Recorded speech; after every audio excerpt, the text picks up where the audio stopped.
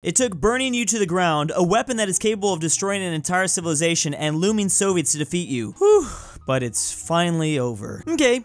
Want some ice cream? Where'd you get ice cream? We is after a long exhaust war shortage of everything. From military ice cream barrage, of course. This baby is capable of producing 2 bathtubs of frozen sugary goodness per hour. Is war, we have to rations fuel. Is war, we have to rations food. Metal is need for war efforts. Ration. Food is no sustained self on patriotism. Ah, Japan thinking about all the things they had to do during wartime. Watashi lost the war before it even began. Sorta, yeah. I was just researching the ice cream barrage the other day. I mean, that is the ultimate flex when we're just making ice cream ships, basically.